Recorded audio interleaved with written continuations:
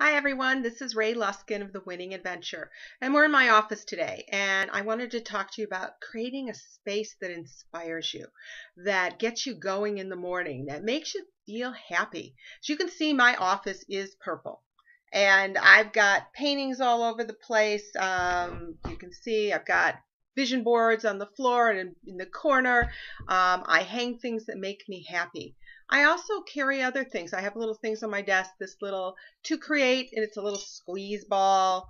I think having things like pipe cleaners that you can just play with when you're feeling a little stressed, they're fun, they're easy to get.